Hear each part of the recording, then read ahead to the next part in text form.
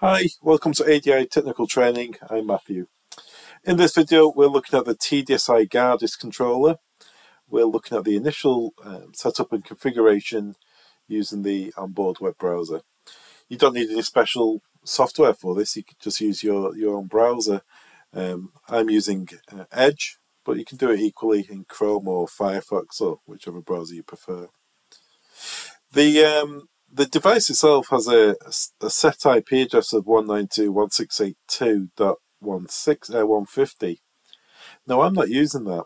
On the controller itself, in other videos I'll show you this, but on the controller itself you can enable or disable DHCP. Now, typically, I don't recommend you use DHCP. It's not an ideal thing if there's power cuts or if you're using controllers which are likely to come and go because of power problems.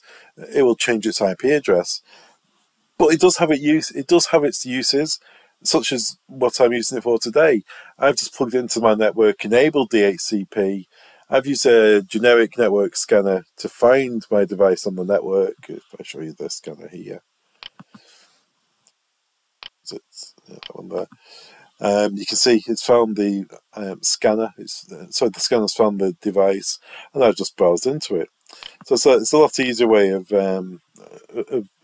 doing things, because you don't need to change your IP address and your computer and so on. But if you do need to change your adapter and you want to browse into it that way, of course you can. Once you come to the device, you're asked to log in. You can use the username as admin, and the password is printed on the device case. And that brings you to the configuration window here.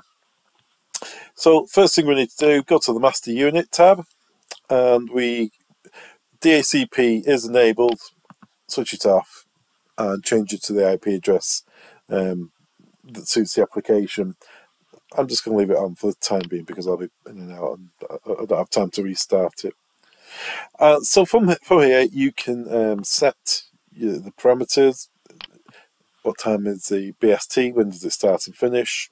If it's problems with the onboard clock not keeping up, you can change the settings there. Disable or enable tamper if you're putting it in a third-party PSU. Operating mode, is it read in, read out, or is it simply just read in?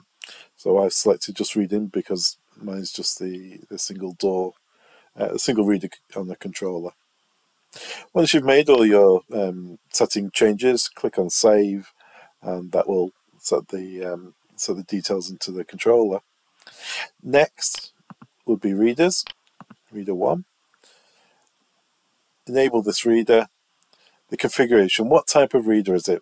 Now I'm using the Gardis reader, so that's a TDSI reader. You can see here there's quite a few pre-configured readers that you can use, but I'm quite happy with TDSI reader, so leave that as is. The other features are in-out readers, you can set up anti-passback and so on. Once you've set it as a TDSI reader, make sure you press save. Then we're going to have a quick look at schedules. Let's go to access groups and then to group 1. So all this is basically to do when you add users. One of the things that asks you, this is just to do a quick configuration, but one of the things that asks you is what door is a user allowed through, and when you're setting somebody up, you would put them down as group 1, for instance. So let's just go back. So group 1, you can see there's 11 groups. So let's see, what does group 1 do? Group 1, first of all, do you want to prohibit the group? No. Use reader whole time? No. Limit users? No. Permissions? Reader 1, when are they allowed through the door? So it's permanent access.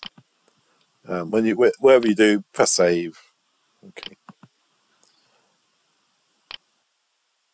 Schedules, and this is just to set up time zones. You can leave it as is. It's 24 hours as standard, so you can leave it as is, and that'll be absolutely fine.